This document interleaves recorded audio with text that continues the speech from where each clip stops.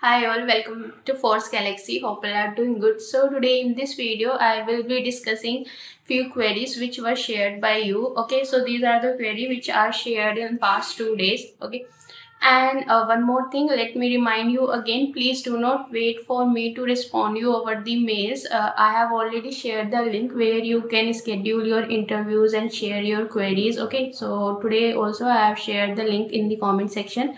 You can get it from there and schedule your interviews, and if you have any queries you can directly share over there. Okay, and these all queries are also shared there only. Okay, and for me also it is easy to collect all the queries. Okay, so because that is the separate platform and there everything is very handy, so for me also it is very easy to collect everything, but over the mail so it is bit difficult for me also to sort out the mails which are related to the queries and which are related to the interviews, and also it is better to try to use this link. Okay, and okay, so let's start with the video. And we have very first question is how the execute method processes the batch of 200 records. Is it parallel processing or it is a serialized processing? Okay, yeah. So as we all know that in our batch apex the records are processed in number of batches, like we have 400 records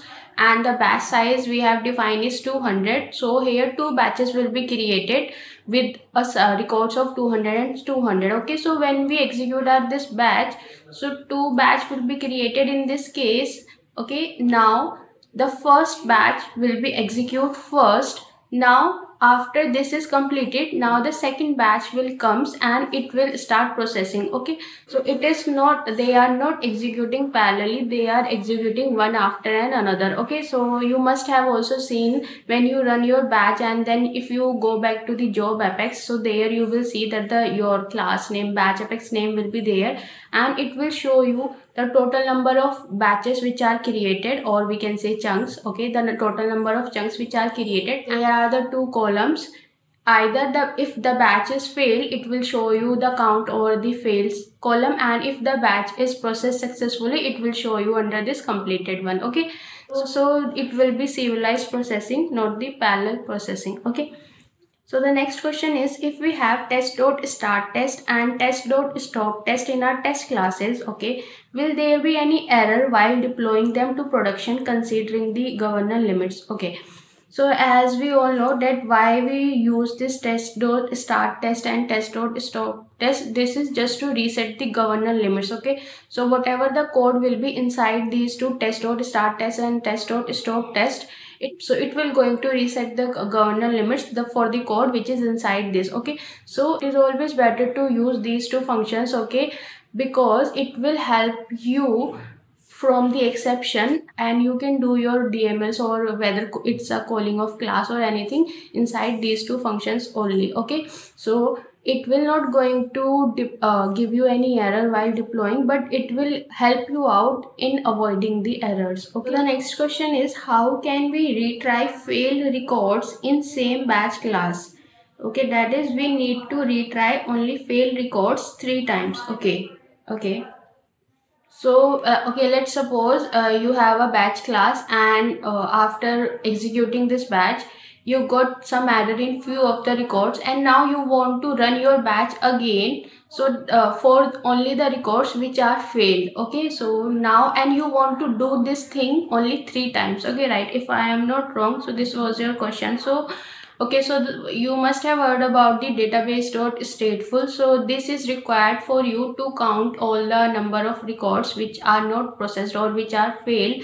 Okay, and also side by side collect all the IDs of the records which are failed. Okay, and one more thing we need to get here is the variable where we can count the execution of this batch class. Okay, so you can use this count variable inside the constructor also. Okay, so now what you will do, first time when your batch will execute, so at this time count will be 0. Okay, and now when you come to the execution part, so here you can collect using this using this database.stateful, you can collect all number of records which are failed and all the IDs. Okay, so in a list you can collect all these things. Okay, now next in your finish method you have to add the check here. Okay, the check should be that your count is less than 3. Okay, because we only want to execute our batch 3 times for the failed records,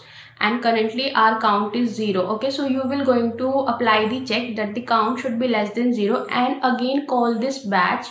Okay, and in the parameter you can pass the IDs or the number of records which are failed or which are not processed. Okay, now after again when this batch is called, and now also in the parameter also pass the count value.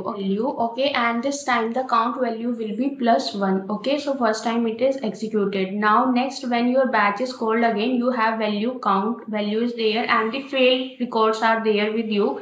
Now again processing will be done on these records only. Okay, so again at the end in the finish method, make your counter will be +1 here, and the check will be already there, that is less than 3. So in this way it will be executed 3 times, and you will be able to process failed records again and again up to the count value. Okay, so I think this will work. So if not, then let me know.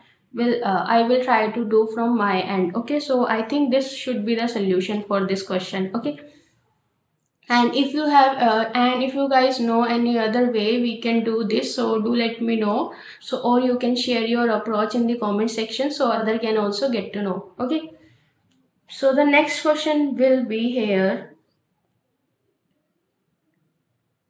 I want to know about relationship about all the objects. Okay, so relationship in Salesforce or the relationship of all the objects. So let's so if you want to know about the relationships in the Salesforce, then you can check out this video. Okay, so I have provided the link in the comment section. Okay, so you can check out so here you can get to know what are the different relationships we have. Okay, and if you want to know the relationship of different objects, then you can use the schema builder tool. So in the Salesforce we have a schema builder tool.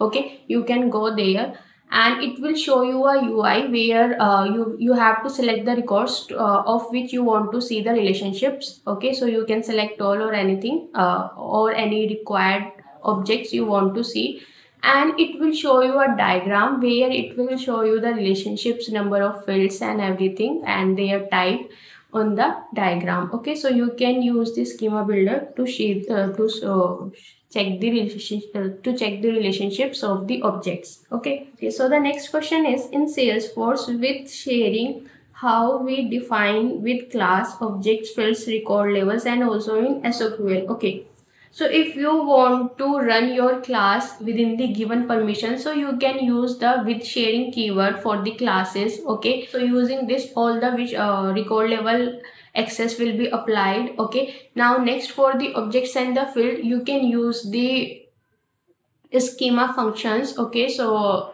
that is the object is accessible or not, whether this field is accessible or whether this field has readable access or not for this particular user. So you can use all these things for the objects and the fields. Okay, so next in the SQL query. Okay, so if you want to apply the securities over your SQL, so then you have to use a clause that is with security enforced. So as you can see in the diagram, so this is how we have to add this to our SQL queries. Now all the field level and the object level permissions will be applied here for all the records. Okay. And the next question is about the jobs for the Salesforce freshers and how we can prepare ourselves for the interviews and all. So this is a very common topic, and in every video I can see this comment that how we can prepare as a fresher for the Salesforce interview and from where we should learn and all. So by this week I will share the separate video on this question and try to share all the information with you from where you can learn or from where or how what is needed you are applying for a Salesforce job as a fresher. Okay, so surely I will cover this topic in my coming video. So these are the few questions which I have discussed, and if you have any questions in this, please let me know in the comment section.